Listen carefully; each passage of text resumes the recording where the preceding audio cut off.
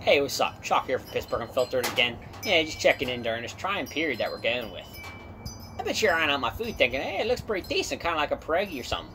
But it actually ain't. It's an empanada. From me, Empanada. Here at the corner of 40th and Butler in Lawrenceville.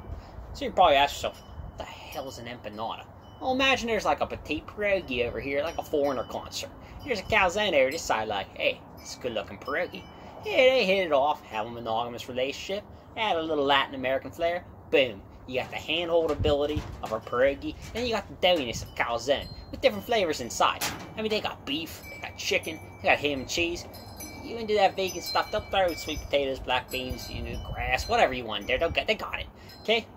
I know the guy that runs the store too, Ivan. He's a good guy. He actually helped me record my album. Now that's what I call music, despite suggestions otherwise. It's probably on MySpace you want to look for it. Now that you're here, now that you're at home, trying to support local business, think of me Empanada on the corner of 40th and Butler, okay? And like they say at me Empanada, ain't pierogies, but they're pretty damn close, you should try them. I don't think they say that, but it came to mind, it sounds good, so I'm going to go with it. Anyway, see you next time.